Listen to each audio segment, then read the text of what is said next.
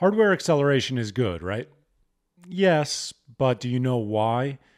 That's the issue that I ran into for a long time. I knew hardware acceleration was good, but I didn't exactly know why. So in this video, I'm going to quickly explain what hardware acceleration is, how it works, then show you a test setup using Jellyfin on a Synology NAS, and finally, we're going to explain why a lot of Synology NAS devices do not support hardware acceleration and what you can do as an alternative if you really want to use hardware acceleration. So let's take a look at what hardware acceleration is. So hardware acceleration, in the simplest of terms, will convert a video format. It could be a codec, it could be a resolution, but what it will do is it will convert that into a format that can be played on whatever client device you're using. So for example, if you're using a laptop, it might support different codecs than if you're using a mobile phone.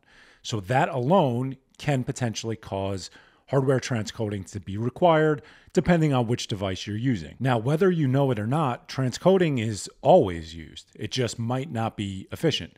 So if you're using a mobile phone and you go to play a video and it's not in a format that's capable of actually direct playing, what it will do is actually transcode, but it's going to use the CPU as opposed to the GPU. So we'll get to that in a second. But what I quickly want to show here is that there are a few types of transcoding. And the idea is that if you're direct playing a video file and there's no transcoding required, it will directly play off of the device. That means that if you implement transcoding, hardware transcoding, you're not going to see any benefit because it's direct playing directly off of your device and you're not really doing any processing on the server. So where you get into issues is if you have to, it's really mainly if you have to transcode the file, so the video stream. Audio is easier on the CPU, at least in my experience, than video. But the idea here is that if you're in a situation where you have to transcode, it's going to be done whether you set up hardware transcoding to use the GPU or you don't. Now, one myth is that hardware acceleration will always lead to better performance, and it's just simply not true. So if you have your NAS set up and it's streaming to a TV, for example, and it never has to transcode because your TV has the correct codecs and it's in the correct resolution, then you will not benefit whatsoever from hardware acceleration. So it's not something that has to be implemented for everybody. If you're direct playing, this is going to produce absolutely nothing for you. So what I want to do is show you this in real time and show you a video file that will not transcode or doesn't have to be transcoded, and then the same video file in a format that does have to be transcoded, what it does to our Synology NAS, and then we'll go and quickly turn on hardware transcoding, and then we'll see how it plays then. So what I have here is I have my Synology NAS using Jellyfin, and I have hardware acceleration set up. This is a DS1019 Plus. It's older. It's showing its age at this point. So it's not the best from a performance perspective. But what you'll see here, and we will look at the setup in a little bit, but I have hardware acceleration turned off. So we're going to go back to a video from your favorite YouTuber that you're not subscribed to, and we're going to play it. And what you're going to see is that the format that we're using is 4K and everything is streaming properly. This is the video I put out last week. Everything is streaming properly, no problems whatsoever. So at this point, what I did is I came in and I changed the quality down to 480p. And what you'll see here on the left-hand side with this transcoding info is that we are in fact transcoding the video. So you'll see that it's playing, but it's stuttering, it's buffering. So right now it started to play, it stopped, and it's gonna buffer, it's gonna keep playing, and then it's going to stop right there. There we go. So it stopped again. And if you go to the NAS and you check out the actual performance of it, you're going to see that the CPU, this is the CPU is pegged close to 100% right now. So what's happening is the CPU is transcoding this file and it's just not capable of doing it. Now, this is where we get into the situation where not all Synology NAS devices will support hardware acceleration. I will explain why a little later in this video, but this specific device does. So on our NAS, I went in and configured Jellyfin to use hardware acceleration. I have a full written tutorial that will walk through this entire process. So I don't want to bog down this video with it, but the idea is that we're basically adding the actual device to our Jellyfin container, which is so much easier using Container Manager because you can do it all through Docker Compose. But we're adding it to our Jellyfin container so that we can then utilize it inside of Jellyfin when we go to configure it. There is some other stuff here. Just so you're aware, this is just the media. This is where all of my media exists. So realistically, if you were to copy this entire thing and just change this path here to your media, your Jellyfin container would work, assuming that you have a device that supports Intel QuickSync. But like I said, we'll get to that in a second. So we have it configured, and then on our Jellyfin server, what we're going to do is we're going to select Intel QuickSync, and then these options can be modified depending on whatever processor is in your server, but then we're going to save this. Okay, so then as soon as it saves, what we'll do is we will go back. Okay, so at this point, we have hardware acceleration on, but we're utilizing the GPU. We're playing the exact same video that we played before, but you'll see there's no stutters. We are, in fact, transcoding it. And if we go back to our NAS, you'll see that our CPU utilization is down to 23%. So we're utilizing the GPU in this case, which basically will offload all of the actual processing from the CPU to the GPU. So the CPU will be more efficient, and the GPU, which is realistically not being used, will actually be used to transcode this video. So keep in mind, think about what I'm showing you here.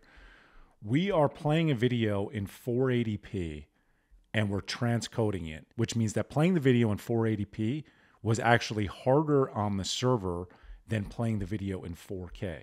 So if we go back to 4K here, okay, so we are back to 4K, we're playing the video, and absolutely no transcoding is being done. So what I want to point out, and I think that this is why hardware acceleration is confusing to a lot of people. When you are streaming a YouTube video or you're streaming TV, whatever it is, we're in this digital age now where everything is streamed. When you go down in resolution, it's generally better performing. And the reason is because you're generally running into a bandwidth problem. So YouTube is doing all this crazy stuff server side, but on the client side, the biggest issue you'll run into is generally bandwidth related. So when you lower the quality, you're actually lowering the bandwidth requirements, so it's easier to stream. When you're transcoding, trying to play a video in 480p in your head might be easier, but on the server side, it's actually harder. So your goal is to direct play, and if that doesn't work, to obviously transcode it. But transcoding is more efficient with the GPU than it is with the CPU. Now, keep in mind, when I say that, I mean on individual devices.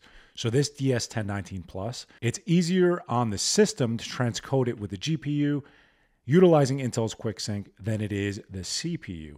But I want to point this out. That does not mean that it's easier to transcode this video with this GPU than a different CPU.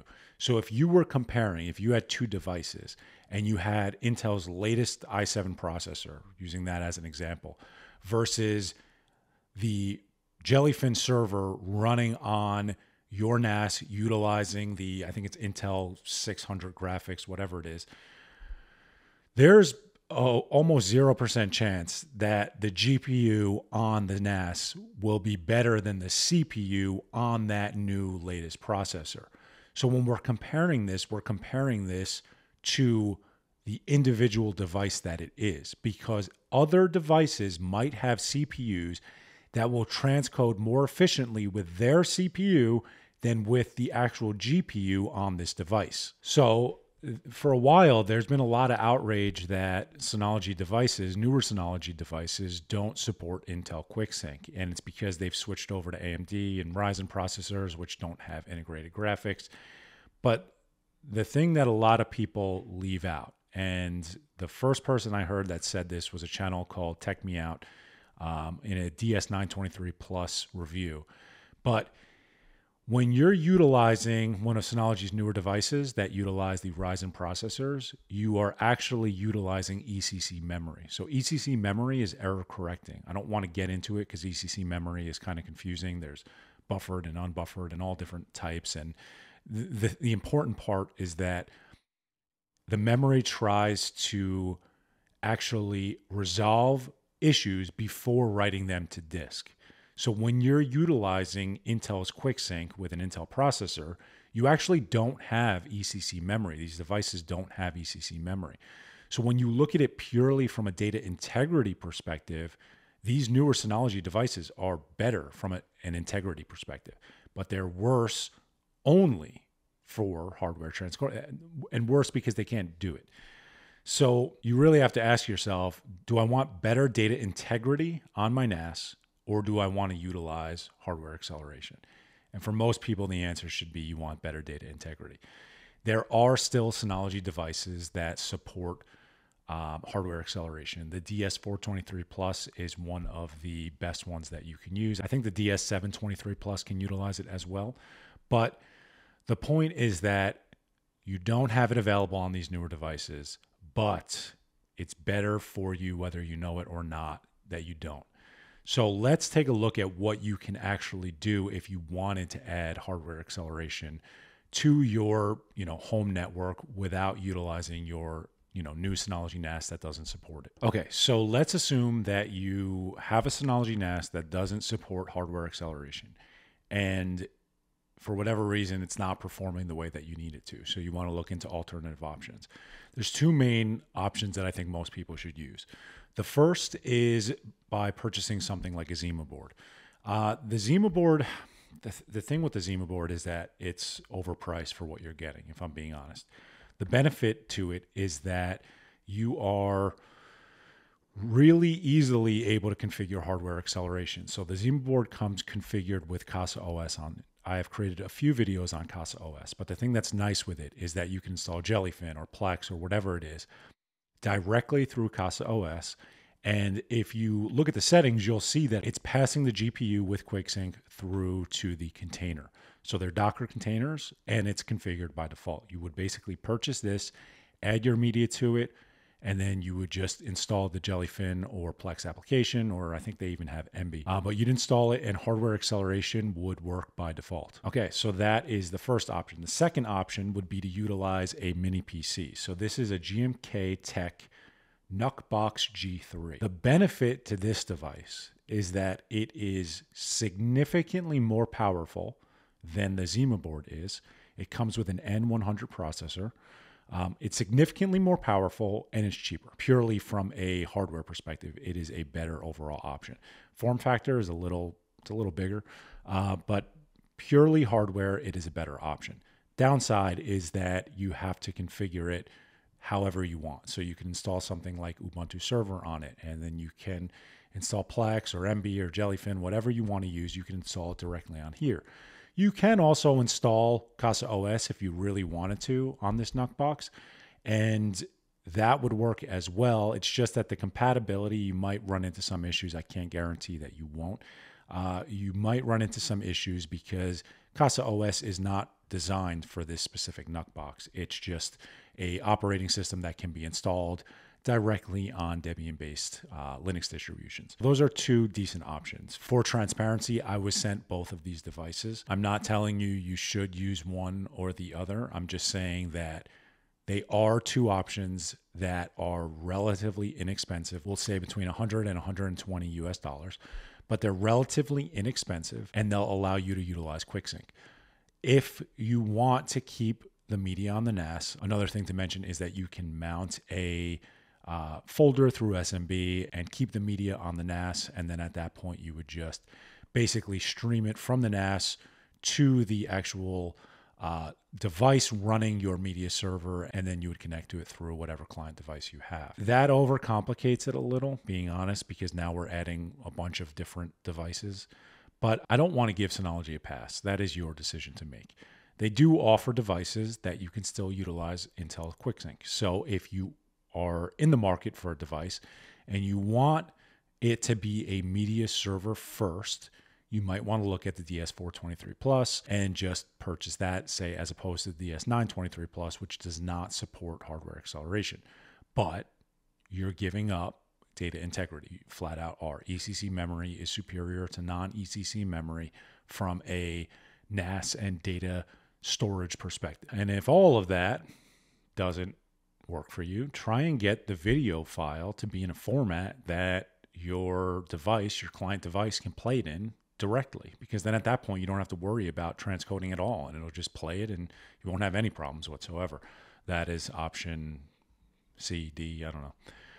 So like I said, I have written instructions for Jellyfin and hardware acceleration that I'll leave in the description of the video. If you want to configure it and you have a NAS that supports it, you can follow that tutorial utilizing Container Manager and it will be configured. If you have any questions though, please feel free to leave them in the comments. And if you like this type of content, please consider subscribing to the channel. Thanks guys.